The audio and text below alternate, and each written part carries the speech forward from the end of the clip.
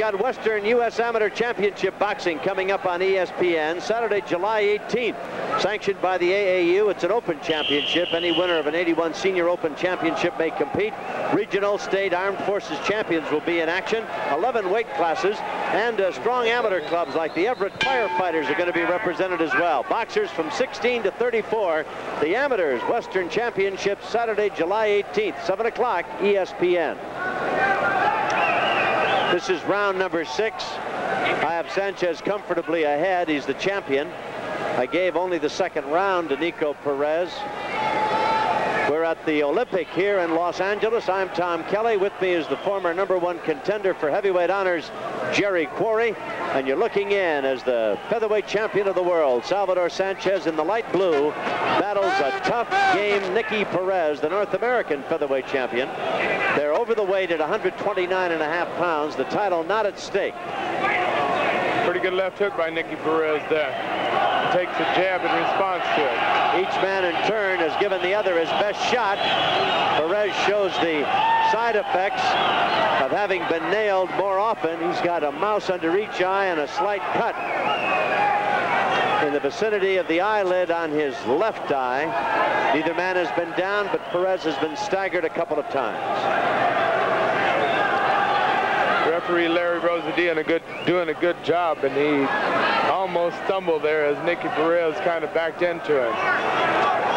Sanchez looks unmarked, unruffled.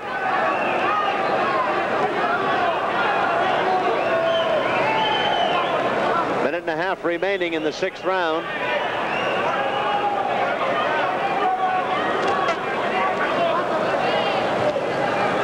I told you earlier, Tom, that Perez was hurt very much in the first round, but it's been very difficult for Sanchez to hurt him since then. If you don't get a guy out early, sometimes you never get rid of him.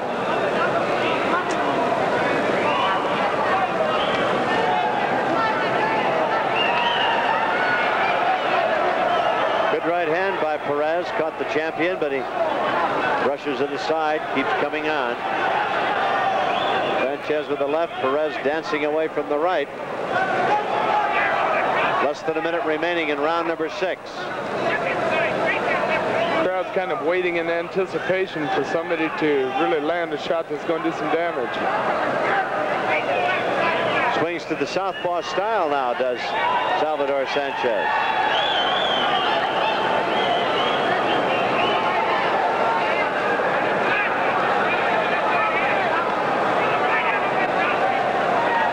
Now coming out of the eye on the left side, the eyelid or the eyebrow of Nico Perez.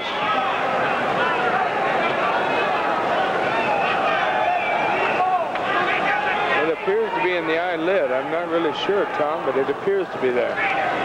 Sanchez to the attack as the bell closes round 6. Olympic here in Los Angeles. Wilfredo Gomez, the super bantamweight champion behind us, has been besieged by autograph fans who have come in to get the autograph of the champion. He'll be in action trying for the featherweight title, currently held by this man right here, Salvador Sanchez. That's the fight coming up in August. Sanchez tonight going against Nico Perez, a very tough competitor, the North American featherweight title holder. We're in round number 7. Jerry, did you think it'd be this far along? Well, Nico Perez is a tough fighter. You don't go 51-3 without being a good fighter. So he's in with a good one in Salvador Sanchez, but he's proving his merit too. That cut that Perez is battling is in the eyelid on the left side. And cuts, of course, in the eyebrow and in the eyelid are always dangerous for fighters, and always the risk of a fight being stopped because of that kind of a cut. A cut on the cheek or below the eye is just a cut. I think Sanchez is getting some much needed work in preparation for his fight with Wilfredo Gomez. And he's not in such an easy fight here with Nico Perez. Right hand by Perez really was caught on the right glove by Sanchez, who thoroughly is tough to hit.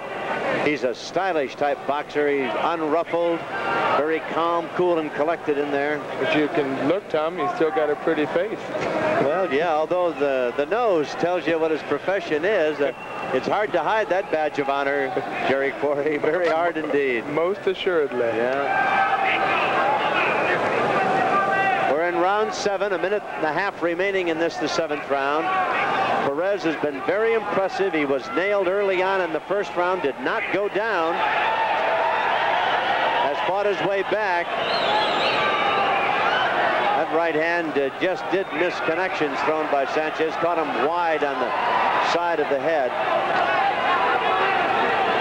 I would think that Sanchez corner would tell him, if this round does finish, that Sanchez corner would probably tell him, hey, try to get him out of there. Anything can happen in a fight like this. And he seems to be pressing it much more now. He is applying continuous pressure to Perez. But you can't get careless, too. This gentleman has 28 knockouts in his 51 wins. And you've got to bear in mind it's an all or nothing shot here for Perez. What a feather in his cap if he could put Sanchez away. That would put him very much in line for a title shot himself. Immediately. And of course it would have a debilitating effect on the upcoming signed and set bout between Gomez and Sanchez. So ever watchful, ever alert is the champion.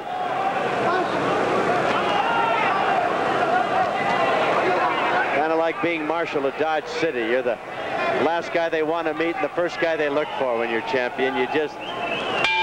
There's the bell. That ends round 7. Good bout between Nicky Perez out of South Tucson, the featherweight champion of the world, Salvador Sanchez. Sanchez been very effective against a very tough fighter. Perez ranked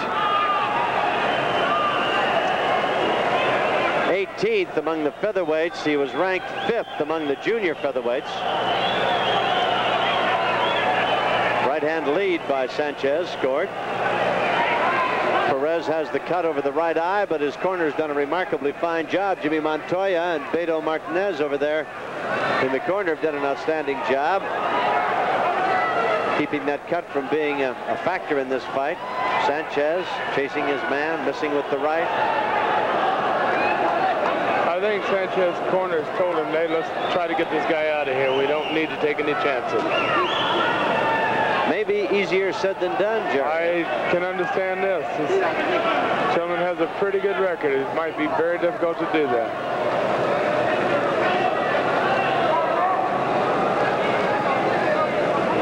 Kind of a quiet round here, this 8th. Minute 56 remaining in round number 8. And an action-packed card tonight. We've not had any knockouts. The two Arreola brothers, both victors. Memo, the older of the two, Cipriano. So they'll have a pleasant weekend. And we've got Sanchez now beginning to connect, putting some combinations together against Perez. Well, Sanchez is hard to hit, but so has Perez been. He's not really been hit with a solid shot since about the 3rd round.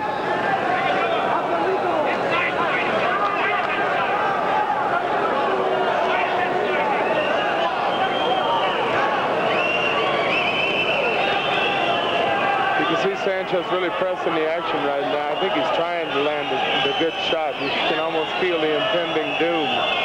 The crowd getting a bit impatient. Uneasy is the head that wears the crown. You've got to live up to so many things. You've got to prove to everybody every time they see you that you're the greatest fighter in your division. And the crowd wants a lot out of Sanchez tonight. They want him to put Perez away as befitting a champion, and Perez has got some ideas in that regard of his own.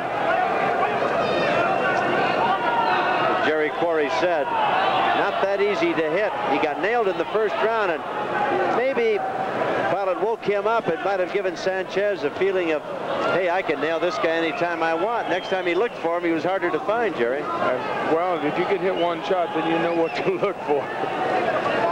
20 seconds remaining in this, the 8th round. I have Sanchez comfortably ahead on my scorecard. He's really getting a good workout against a very tough customer. He just can't seem to land that big shot on his chin. This guy's elusive.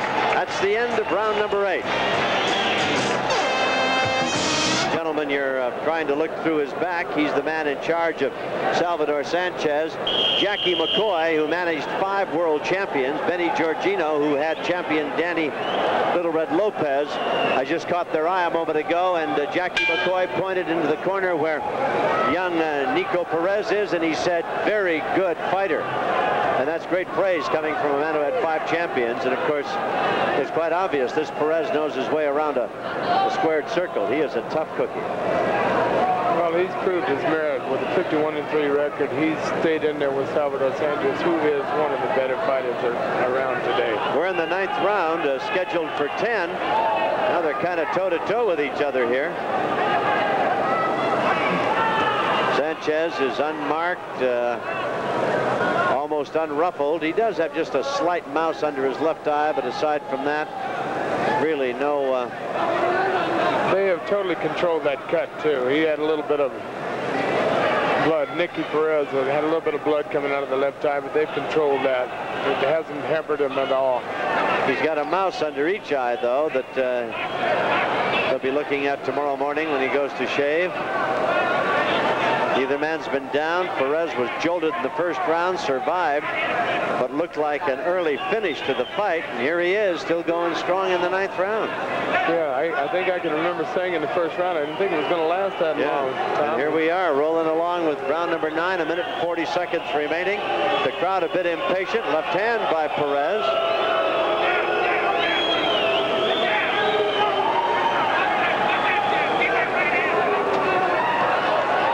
Sanchez, of course, would dearly love to put his man away. I'm sure he would, but I think he's getting the work he needs to prepare himself for Wilfredo Gomez. He's gotten hit with a couple of solid left hands here in this exchange. Perez gets nailed with the right. I think he opened that cut up again, too, Tom. I think you're right, Jerry. Some blood there, just over the left eye and the eyelid, under the eyebrow. Corner's done a remarkable job with it, though. It hasn't been a factor. To say they have done an excellent job. Less than 50 seconds to go in round number 9. Perez and Sanchez. I think Sanchez seems to be content to go 10. Maybe he needs the work to prepare himself. Left might have been a little low. Perez gave no indication, though. It has been a gentlemanly fight.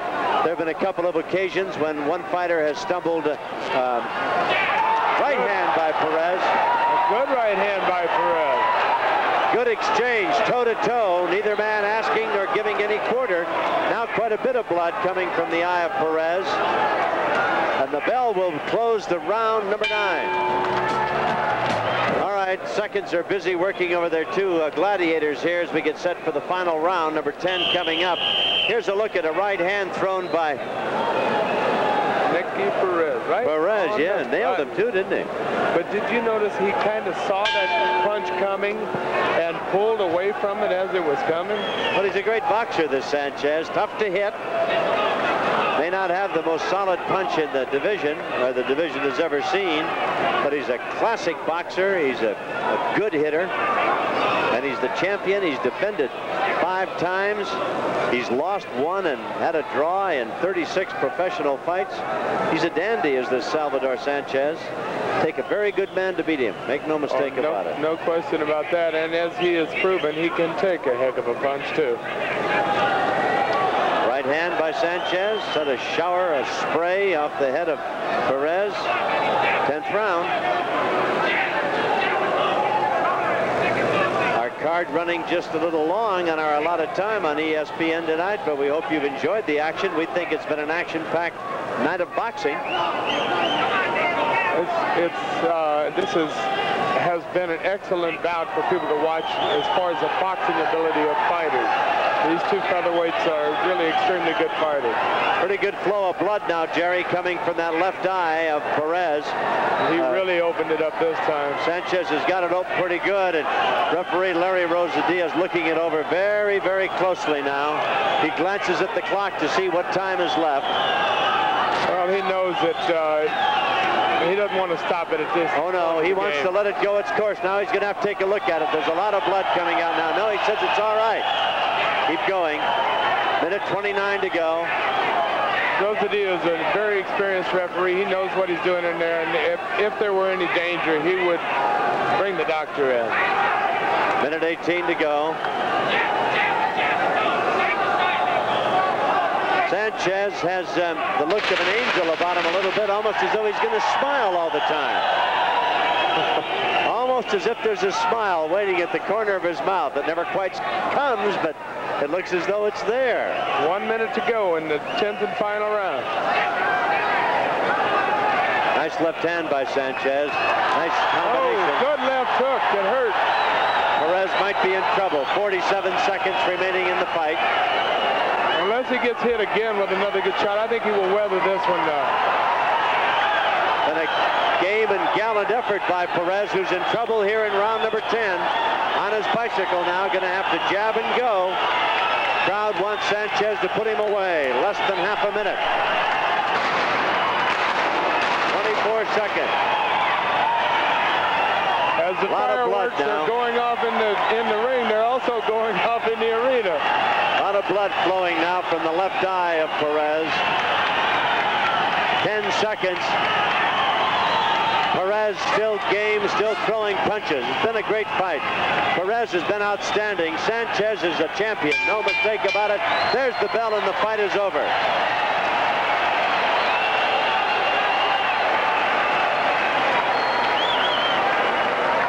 Salvador Sanchez, quite easily we think, scoring a unanimous decision. Perez with a very gallant effort.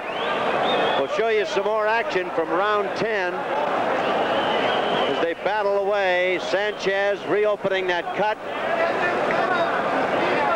Ladies and gentlemen, we have a unanimous decision. I'll read the point totals. Referee Larry Rosadilla's scores it 100-91. Judge Lou Filippo sees it 98-92. And Judge Dick Young 100-90 to the winner, Salvador Sanchez.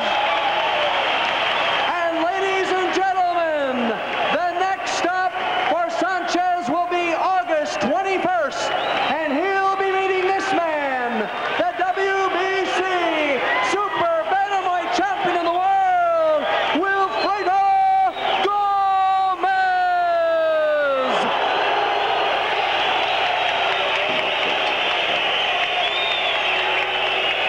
Climbing into the ring is Wilfredo Gomez, and Gomez is in the ring now as he squares off with Sanchez.